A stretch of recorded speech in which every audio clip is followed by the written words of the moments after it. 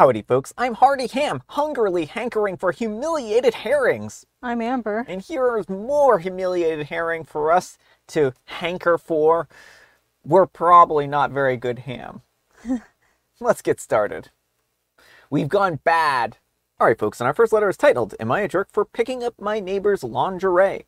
So, there's this couple who lives across from me, as in our balconies face each other, on the floor above mine. Now, ever since they moved in, I've noticed that the wife tends to do their laundry typically on the same day, and she has her husband hang it out on their balcony to dry once it's finished. Now, I don't know if he's just ignorant or doesn't care, but he sort of just drapes the clothes over the railing rather than hanging them up properly. What ends up happening is that the smaller and thinner pieces of clothing, like lingerie, bras and underwear and whatnot, end up falling off the railing where the wind then carries them to my balcony. Even so, mistakes happen, so I take any that fall inside and make sure that they get properly dried and hold on to them until I can awkwardly return them next morning.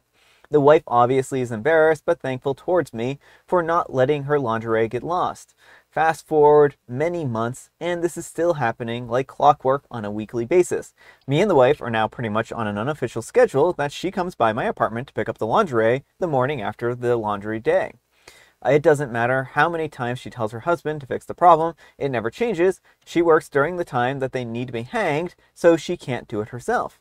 Now, after all this, I run into her husband one afternoon, and he's annoyed with me. He didn't shout, more sharply worded, but he made his point clear.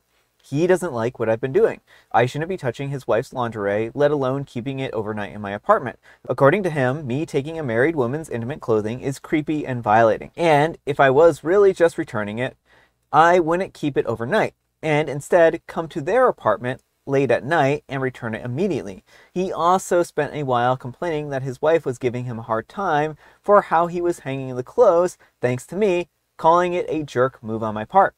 I don't believe that I'm the jerk in this situation. I'm the one making up for his mistake and returning the lingerie to its owner at my earliest convenience, like a good neighbor should do. I get that it's very intimate, but I feel like I'm innocent here. Am I the jerk? All right, folks, what do you think? No, not the jerk. I mean, what is the husband expecting you to do? Leave it out there to be blown away by the wind? You know? So, I mean, next time if he does this again, I would have a frank conversation with him. Be like, okay, I just won't touch it, or I'll throw it in the trash, like, because you having to go upstairs to return it is extra effort and energy on your part.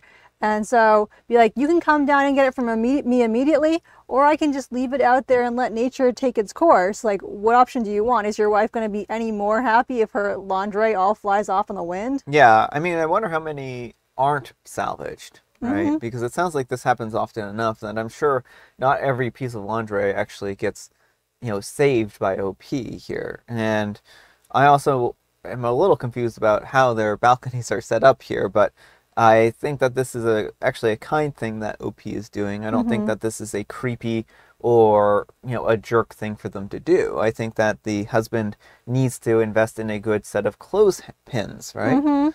Like, they're not that hard to use. Why isn't he pinning the clothes to the rack in order to make sure that they dry? So, I don't know. I don't feel like I think the husband is just annoyed that OP is, that his wife is on his case, right? Right, but OP not collecting her clothes won't fix anything. Like, it will just make the problem worse. Well, I think what he's saying is that he wants OP to return the clothes immediately. And why should OP have to constantly run up to wherever they are to return the clothes? I don't think that's a reasonable expectation. No. And I think then, again, like, the wife isn't mad at OP. She's mad at her husband. So OP isn't the one who's doing anything wrong. It's the husband. Right. Well, he's blaming this on OP. Like, if OP just should stop blaming him. And it's like, no, dude, I think you're a little mixed up there. Yeah.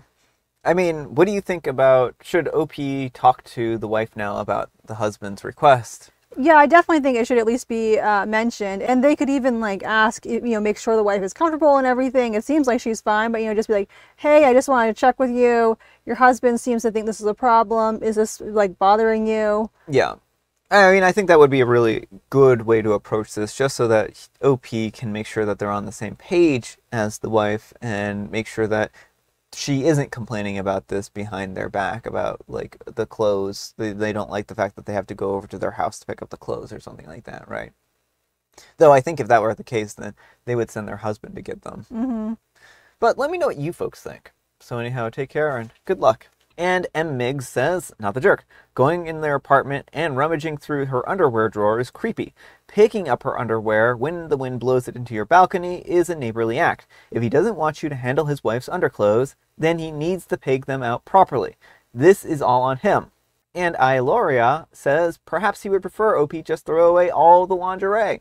I don't think that the wife would appreciate that. And at that point in time, she would be getting punished for her husband's mistakes. Mm-hmm. And 30-6 says, the only jerk that I can identify in this situation is the other lady's husband. I guess just throw everything that falls on your balcony either in the trash or over the rail, or donate it to Goodwill. That fellow sounds like an insufferable jerk.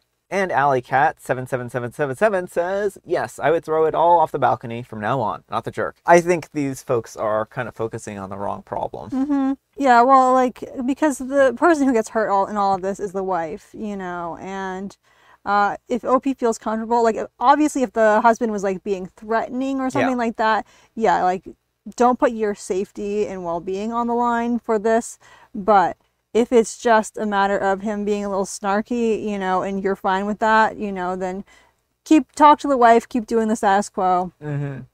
All right, folks, and our next letter is titled, Am I a jerk for telling my husband that his friend can't come to our house?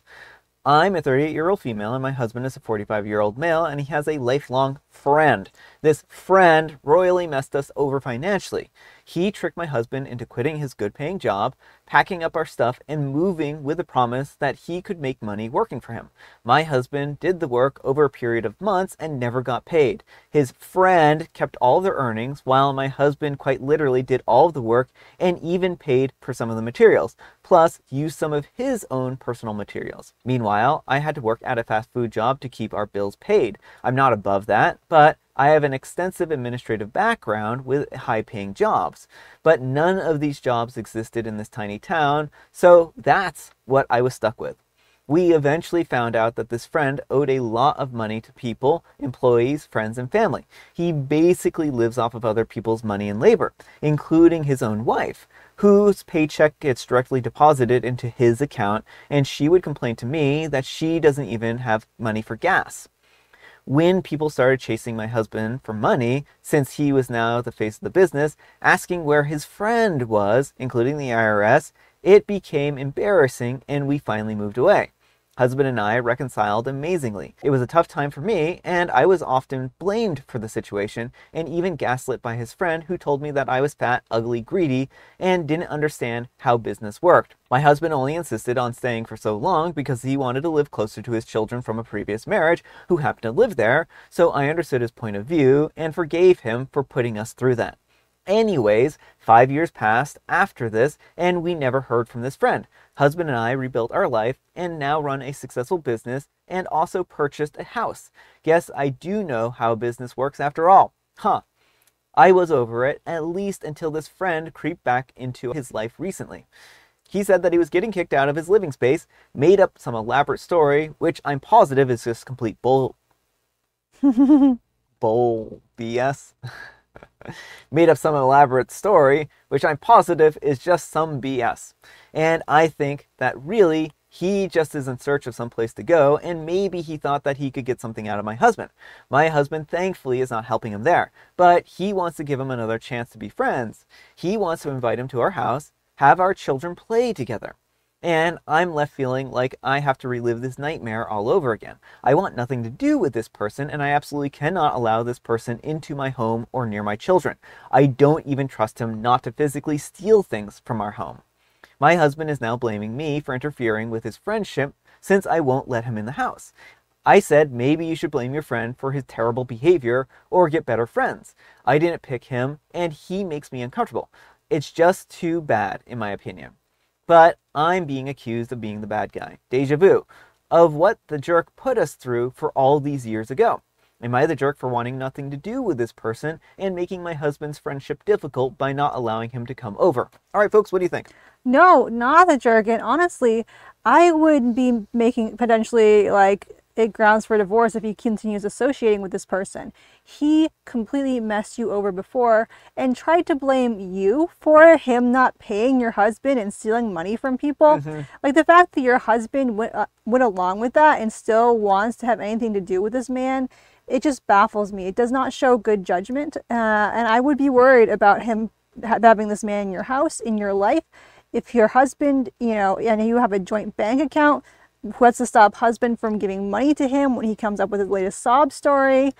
You know, it just does not seem good at all. You know, there's a difference between being a good person and being a sucker, right? If your husband goes along with this, then he's a sucker, right? Like, you know what this person's capable of. You know what they're going to do. It's plain as day. Like, there's no surprises here. When somebody shows you who they are, you need to believe them. Yeah, maybe this guy deserves another chance somewhere, but he doesn't deserve another chance with you, right? Fool me once, shame on me. You, fool me twice, shame on me, right? He is not a person who you can trust, and you know that you can't trust him. What happens when he weasels his way into your business next, right? And then starts, you know, embezzling funds away from the business? Because I can see that happening. I can see him being like convincing you that, oh, I need a job. Can't I just come and start working here? And then, you know, blaming you for all the problems in the business and saying that we could do so much better if OP wasn't here, blah, blah, blah, blah, blah, right? Yeah, that's the exact kind of thing. Like, if he was genuinely remorseful, he would have apologized. He would have tried to make amends. He would have found ways to repay the people who had wronged him. Yeah. But instead, he's just going back to his old tricks of, oh, look at OP ruining things for us. Yeah, I think that OP, you need to lay it out plain as day that if he wants to have a relationship with his friend, that you are not interested in a relationship with your husband. Yes, like, and make sure to safeguard your finances where he can't touch them. Yeah, because at this point in time, this isn't, you should not have to go down with this ship. Plain and simple. But let me know what you folks think. So anyhow, take care and good luck. And Damama 3B says, do not even let him into pee. He and hubby and kids can meet at a park or skate rink or an arcade or something. The way that he talked about you was horrible and unacceptable and non-negotiable. This is all on the friend. I use that term very loosely. And OP replies, no, he and hubby can meet. My kids will not even be allowed anywhere near that person, not even at a park. Good for OP. Yeah, but honestly, I think husband also, like, cannot be around him, or OP needs to be away from, then kids need to be away from husband. And Disastrous Gate 5559 says, if you're still okay with any contact, let alone friendship, to be had with this man, then you actually have not learned a single thing. And OP replies, what makes you think that I'm okay with it? I'm not. But what am I going to do? Chain my husband down and prevent him from leaving the house? The alternative is divorce, and I'm not sure if I want to throw away my entire life and kids' lives over this. This is a really challenging situation. It is, but like at a minimum, make sure you have money that your husband cannot access when this ship goes down. I see this going very badly. Yeah. All right, folks, and our next letter is titled, I overheard my daughter's teacher and it changed my mindset. So last week, I went to pick up my daughter from her elementary school a bit early. While I was waiting near her classroom, I overheard her teacher discussing how they involve students in resolving conflicts on the playground. She said something around the lines of, instead of punishing, we teach them to understand the other person's feelings and find a common ground. It hit me hard because I've always approached disagreements at home with ultimatums and immediate resolutions, thinking that it's more efficient.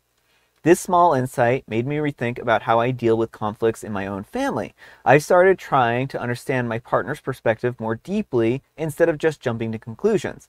It's only been a week, but the dynamic at home feels different, lighter somehow. The more I practice patience and empathy, the more I've noticed my family opening up too. It hasn't fixed everything immediately, but it feels like we're on a more understanding path now. I guess I just wanted to share this because sometimes these little moments or overheard conversations can alter our approach to significant aspects of life. I'm curious if others have had similar revelations from unexpected situations and how it affected them long term. Thanks for letting me share. All right, folks, what do you think? I mean, I think that's really good that OP was able to have this revelation. And I do think that communication and trying to understand other people's feelings is a very important process of the conflict resolution process. Yeah, I mean, I think so as well. I think that oftentimes we can approach things very selfishly, or some people can approach things very selfishly without thinking about what the other person needs or what is going on in their life, right?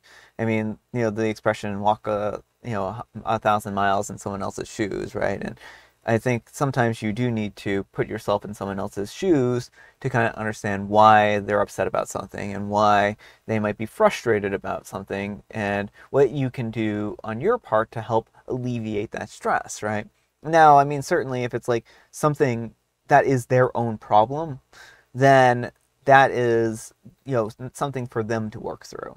But if this is, something where there's some chore or something like that around the house and you can't understand why, X, Y, or Z, if you put yourself in their shoes and try to understand like why they're asking or why they're doing something, it can probably help to understand where they're coming from. Mm-hmm. But let me know what you folks think. So anyhow, take care and good luck. All right, folks, it is tea time. Grab your beverages of choice. I've got some tea right here, and Amber, she has a joke. Knock, knock. Who's there? Woo. Woo-hoo! What a great time to be alive. Don't get too excited. I was just telling a joke. Oh, clearly. And I have Earl Grey. All right, folks, that's all the time we have for today. Thank you so much for watching. Happy spectacular Saturday, folks. I hope your Saturday is off to a spectacular start. Amber, we need some kind of moral advice and or guidance, and please have it about bad friends.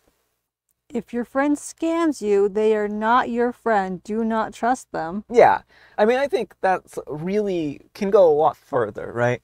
If there's someone in your life who is mean, degrading, bullying, and not a very nice person, you don't have to keep them in your life as a friend. You can get rid of them. You can free yourself of their toxicity at any point in time that you want.